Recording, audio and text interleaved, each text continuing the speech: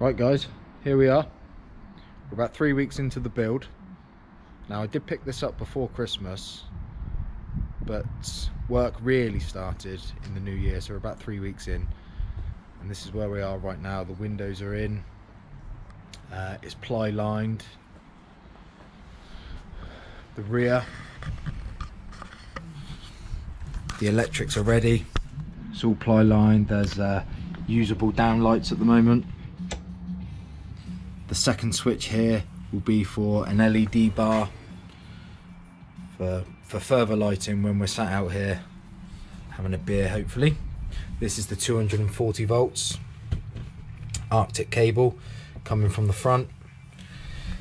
Power supply is ready for 12 volt pump and charge stations. Very, very simple. It is again, it's very much like a teardrop build, disregarding the fact that it's actually square. Take you on the inside, show you where we are up to now. New additions: the black headlining, the downlights that are actually on a dimmer, so don't have to be on constant bright all the time, which is lovely. There's a few finishing touches. I've got a blind to go in, the window rebate, but we have now got the mppt solar charge controller. Everything's wired up. That's not up and running yet, simply because the solar panel isn't mounted on the roof, and the Blue Sea distribution block with the relevant fuses in for what I'm using at the moment.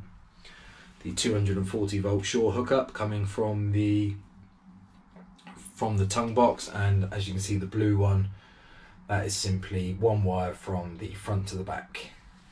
We've got the TV for those rainy days. I'll show you the tongue box while we're chatting about it. The top section is purely storage, so obviously storage is very important on these builds. The lower section at the moment houses the battery, the RCD, and the smart charger for when I am hooked up and I can charge the battery via 240 if I need to. So to show you now, saves me coming back out, this is the temperature probe from the solar charge controller that will be mounted to the battery. The wires at the moment are in their crudest format. They will be clipped nicely, mainly to provide maybe a little bit more storage here for things that I very rarely use. So very happy with the box that I have made. Aluminium, lightweight, powder coated in black, waterproof with these rubbers and these gas struts. It's actually a lovely bit of kit. So if I take you back inside, here we have my setup. So simply, this positive feed comes straight from the battery, positive to positive, and the negative also, with no interruptions, straight to the battery. Negative, negative, positive, positive. On this version on this bus bar, on this distribution block, it does come with a negative bus bar, keeping everything nice and clean. Keeps the wires, I believe, a little bit neater. So talk you through the mppt solar charge controller.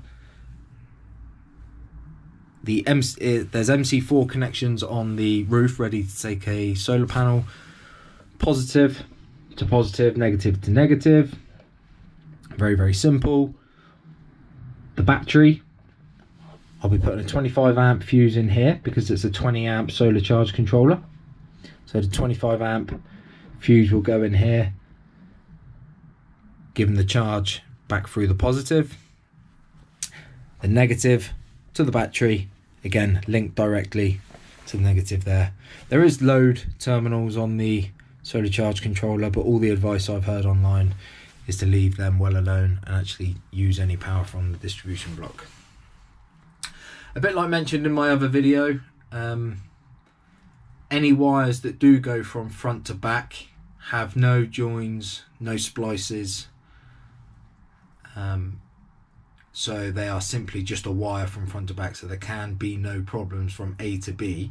If there is a problem, it's either at A or at B, which is at the other end, which keeps that nice and simple and bulletproof, hopefully. This is the 240 volt coming in from the RCD unit. I'll put a plug on there at the moment just because I've been using power tools in here. This is a wire going straight from front to back, 2.5 Arctic cable to supply power into the back. Just to let you know that there'll be a lovely made panel that goes in front to hide all of the wires, etc. I mean, it's not the worst thing to look at, but also it keeps it from being kicked, that kind of thing, and it will just make it a little bit lighter. Now with that in mind, that said, brings me on to my next point. Any switches that will be mounted in the front here,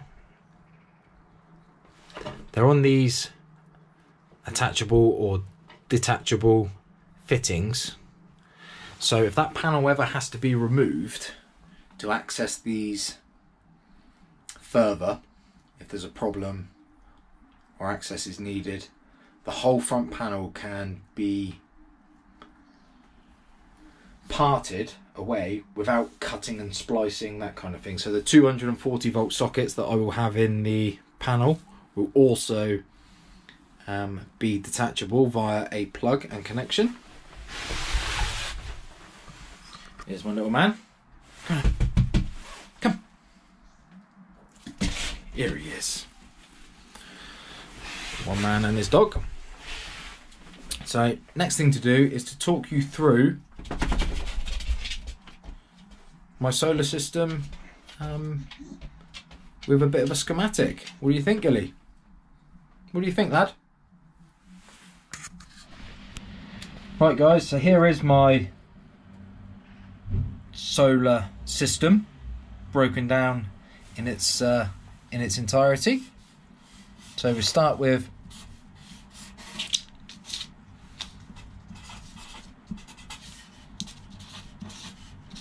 two 100 watt solar panels on the roof.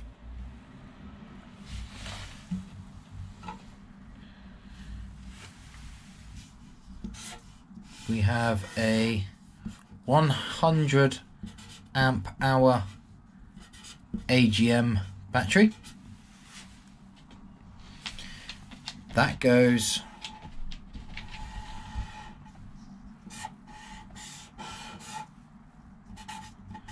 directly to my fuse box. One negative, one positive. From there, that goes to my mppt solar charge controller. That is 20 amps.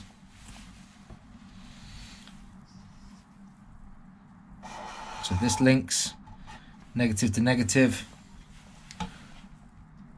positive to positive via a 25 amp fuse.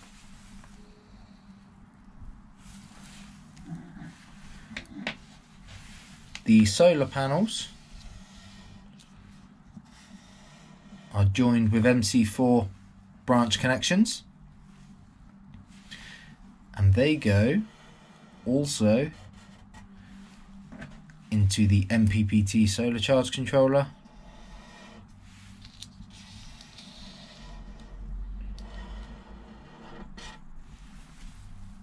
Like that. Very, very simple.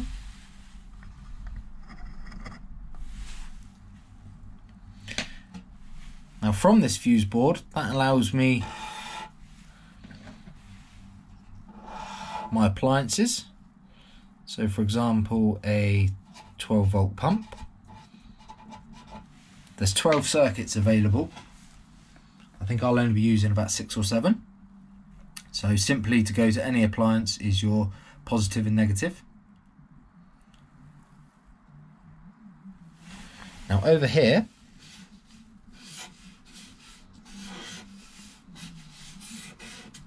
we have our 240 volt hookup that's in the tongue box. So when you're at campsites and things, you've got a shore hookup. It's usually via a 3-pin. It is in the UK anyway. That will then feed a RCD unit, the fuse box. Now from there, I actually have on one single circuit, I have a smart charger for those times. It's on a separate switch, so it's not always in constant use whenever it's plugged in. So when I am shore hooked up, I can flick a switch on the fuse box, and that will then, via a smart charger, so the correct way, never going to damage the battery, that will actually charge the battery. And also the other side of the 240 volts is the outlets.